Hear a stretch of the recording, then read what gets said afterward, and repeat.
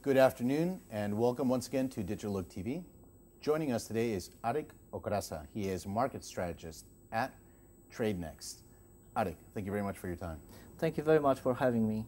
Okay, this entire week has been quite intense as far as macroeconomic developments in markets. I know you're a specialist in technical analysis, particularly FX markets, foreign exchange. I was wondering, or rather I was hoping that you could run us through some of the different currency pairs.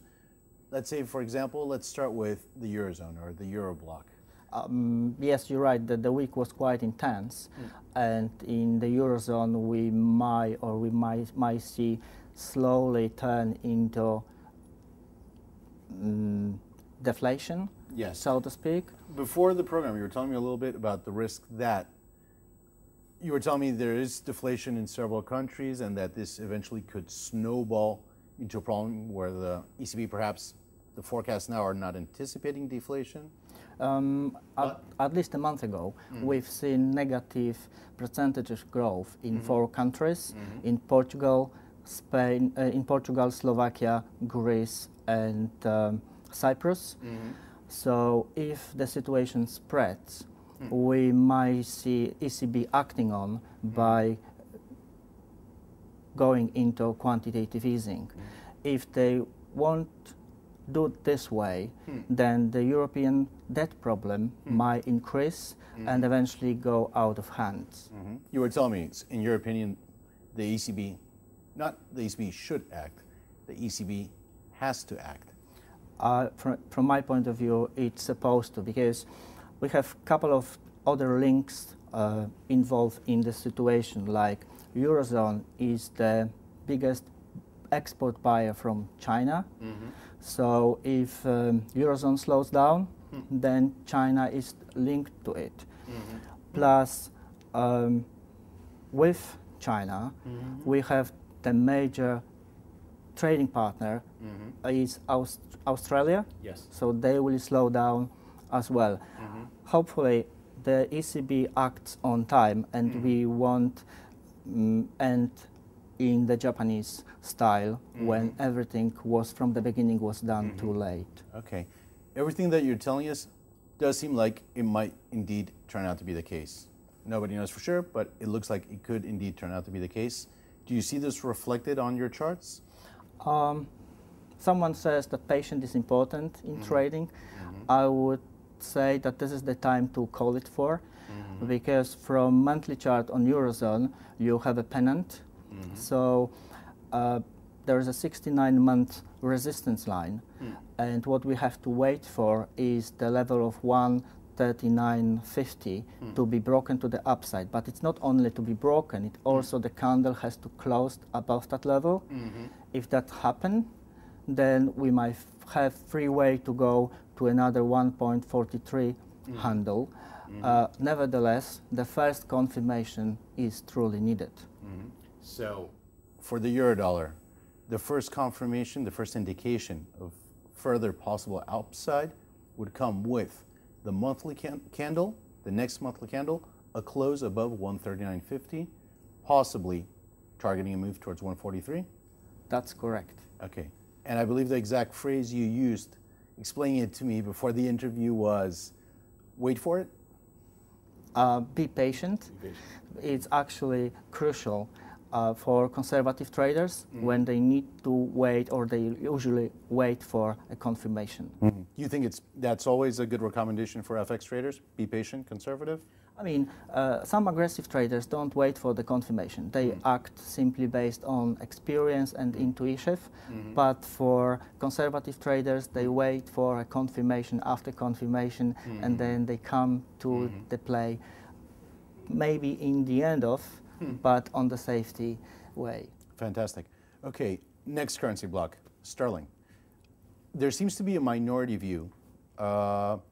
Let's leave it at minority view, because it seems to be perhaps a little bit more than just a minority view, that the Bank of England perhaps ought to think about raising rates sooner than what the governor, Mark Carney, is saying.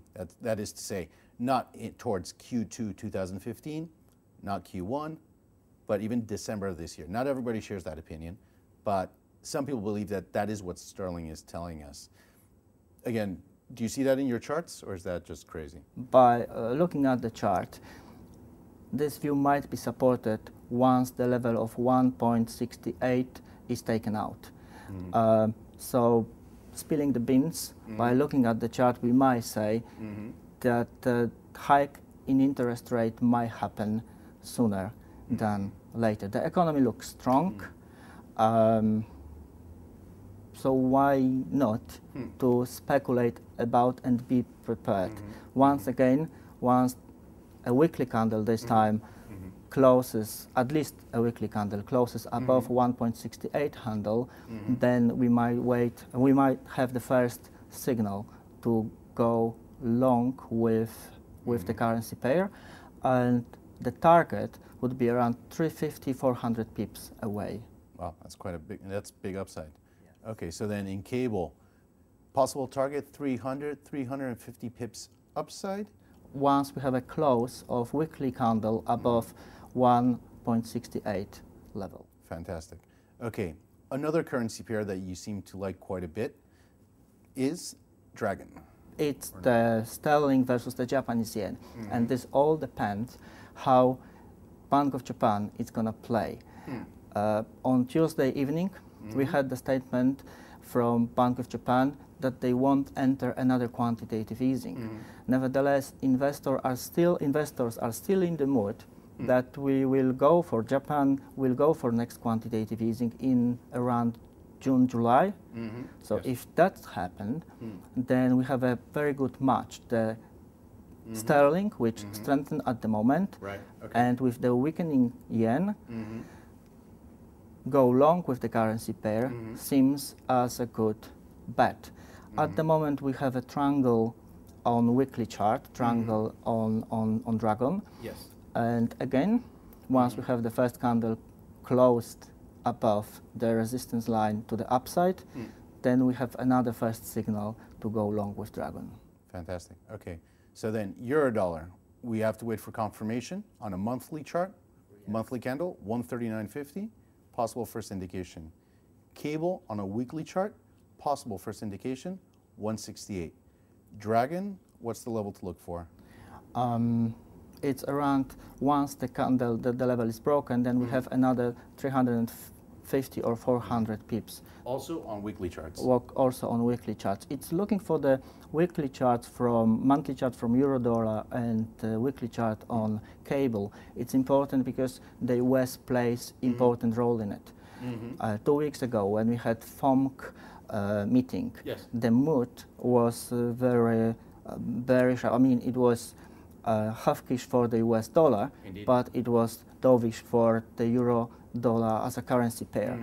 Nevertheless, yesterday, the picture has changed dramatically after FOMC minutes, when majority sees highly accommodative stance, yes, after the QE ends, and no one expects interest rates rise in the US 6 months after the QE ends. So the weekly charts are important to watch for, because the time period is not on daily basis, it's more on monthly basis. That's why I would be looking at weekly and monthly charts, waiting for the confirmations. Okay, so weekly, monthly charts, and be patient. And be patient. Okay, we'll be waiting for it. Arek Okrasa, market strategist at TradeNext, thank you very much for your time. Thank you very much for the invitation. It was a pleasure. And once again, that's all from all of us here at Digital Look TV. Thank you very much for your time.